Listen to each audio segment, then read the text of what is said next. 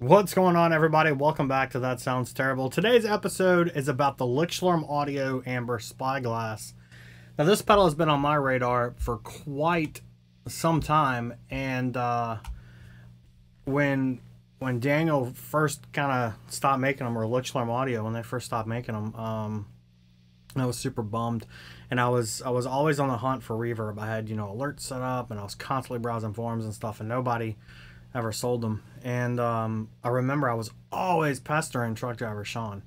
So I finally almost talked him into it one day, and he still told me no, bastard. But anyways, when Lichtlaerm finally started remaking them, the new versions anyways, I went ahead and jumped on it immediately, and I've had it for a while. And I don't really use a lot of stuff in the effects loop, but that's really where this pedal shines. And so that's what we're going to use it with today. So I figured I would just use it with my Super Kraken, because I can turn the effects loop on and off from the front. This way we can get a true kind of before and after the pedal. But I'm going to boost the front of the pedal with a This Heavy Earth Grim. It's my favorite pedal, probably of all time, for pretty much anything in that circuit, from the Tube Screamer style circuits. But so we're going to boost the front end with the Grim. We're going to use my Ibanez VTB 700, the Dark Moon NYC pickups, the Nemesis, and the Bridge is mostly what we'll be on.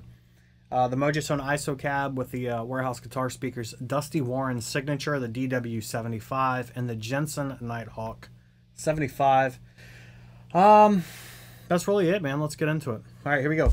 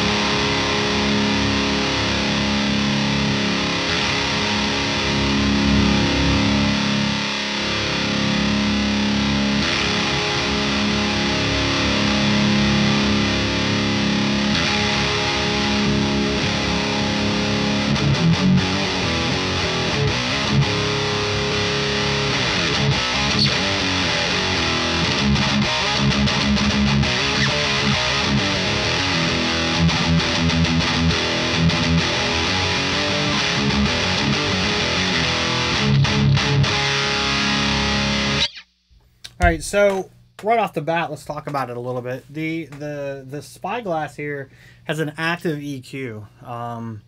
In the middle, from what I understand, in the middle position at noon, the knobs are at 0 or neutral. There's no effect, and they're very touch sensitive, so you don't have to move them a whole lot. Now the middle bottom row is a mid knob, and then you have this little tiny one here. I don't know if you can quite see it. That is a frequency knob. So on the left switch, when I turn it on, the color will change. I don't know if it's picking up. Yeah, you can kind of see it on the camera. But this will allow you to be like a parametric EQ, where you can, pick the frequency for that mid-range. And I'll just kind of mess with the knobs all around to show you how it sounds with the Super Kraken. So here we go.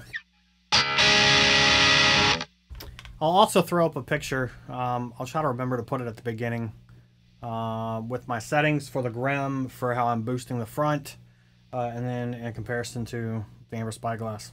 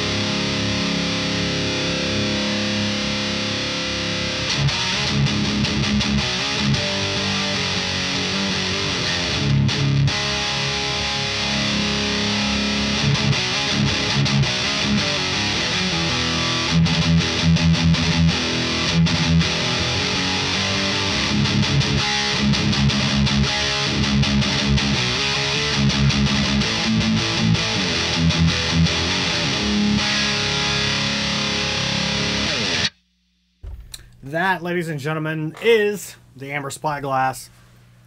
Like I said, it's an incredibly versatile tool. I'm not very good at dialing in extra sounds through the effects loop, but there's so much potential for this pedal. I'm going to do another sound check video a little bit later on, and I'm going to show you what you can do in the front end of the amp. Now, again, I do this as a hobby. I'm not a professional, so it is what it is. Plenty of other people are doing better things or scripted things or whatever you want to call it with it. It is what it is. So, anyways, tell me what you guys think. We'll see you in the next one.